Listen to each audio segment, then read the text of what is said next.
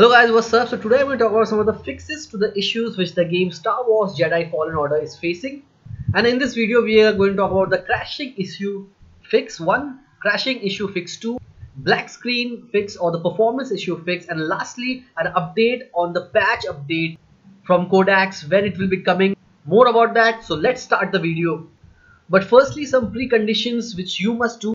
That is, if you have an NVIDIA control panel or an NVIDIA graphics card, to be precise, go to the Manage 3D settings, Program settings, select the game and make the following changes to it. Set the power management mode to prefer maximum performance. Set the texture filtering quality to high performance so that your game would get the maximum performance out of your graphics card. And similarly for AMD users also, they would have a control panel similarly like this.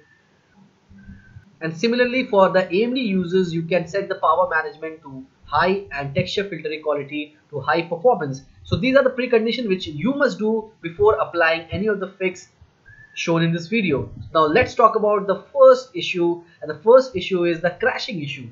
Now players are reporting that they are getting that a memory could not be read error while they are trying to launch the game and they are unable to play the game, and they are getting some kind of coded message that the memory at 0 into something at 4, this kind of code they are getting when they are launching the game. The error is related to your RAM. One fix is that open task manager and terminate any process or program that is using a huge chunk of your RAM. This will resolve the problem.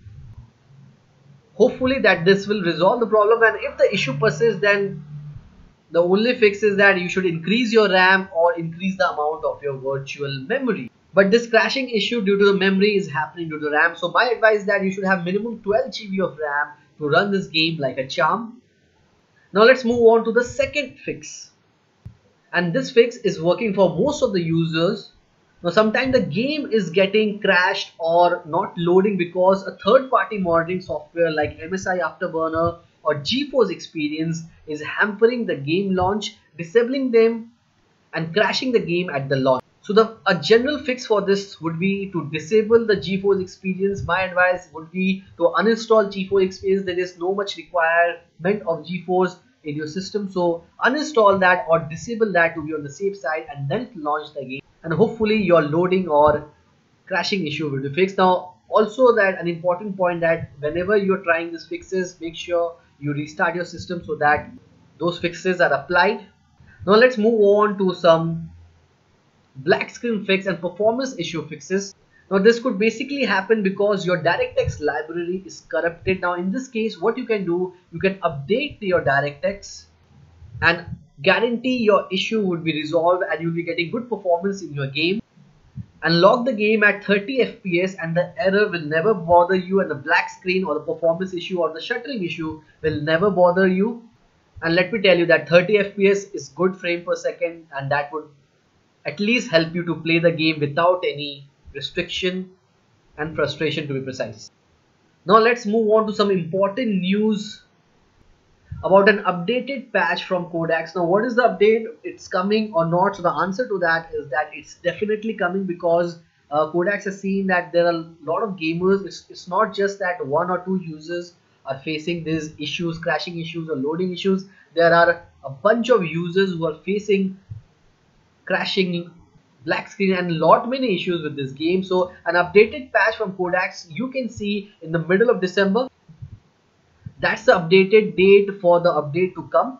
Till then we have to be patient. Now these crashing issue is just not restricted to Codex version, it is applied to the repack version also. The people who are using the FitGirl repack version are facing the same issues. So updated patch from Codex is what we want, and we will get it, but it will take some time for that updated patch to release. So hopefully you liked today's video, and hopefully I was able to cover a lot of your issues and fixes.